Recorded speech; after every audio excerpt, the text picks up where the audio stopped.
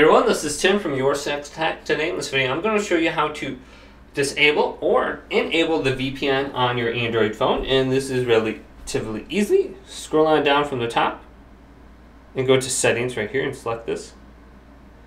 Then go to Network and Internet. Choose this. Now we're looking for VPN under here. I can see there's an option for VPN. And I have no VPNs added, but I should be able to just press this plus icon and add it if I do have one. Or I can just go to this and I can disable it right here.